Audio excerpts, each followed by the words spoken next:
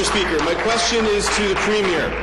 The McGuinty-Wynne government has produced the largest scandal in Ontario history. The campaign decision to cancel the gas plants to save 2 Liberal seats has cost the hardworking families of Ontario $1.3 billion. But it's also cost your government its credibility. Political interference has obstructed access to thousands of cancellation documents, resulting in no less than 3 document dumps. The OPA CEO claims that they didn't have the searches right the first times.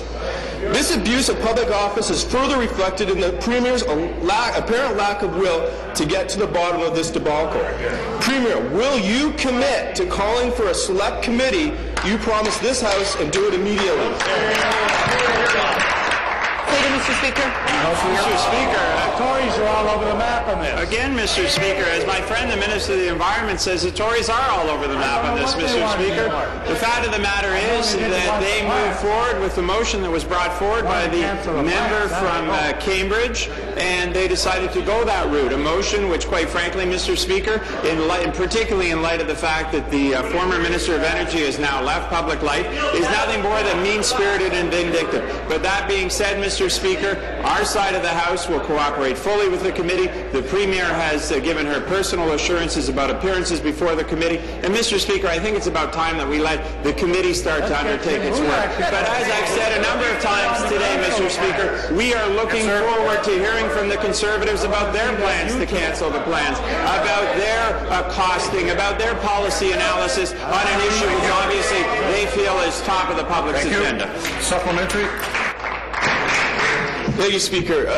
Speaker, I'm also a mediator, and I know one thing. Mediators don't punt their problems off to other people for resolution. That question is for the Premier, not for the House Leader. It's getting to be less Groundhog Day, more Looney Tunes. See your lips moving some, but I don't hear anything coming out. Table tennis. Speaker, the McGuinty-Wynne duo is responsible for the gas plant cancellations and the perpetually lost documents. Together, they're a campaign chair and candidate.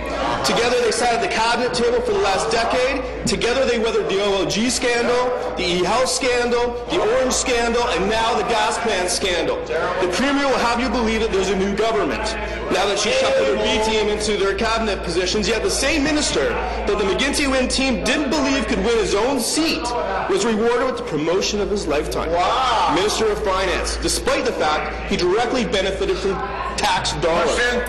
It looks like she's not getting it right the first times either, but it's not too late. That's why I want to know, Premier, will you deliver the promised select committees to Ontarians who are on the hook for $1.3 billion can finally get to the bottom?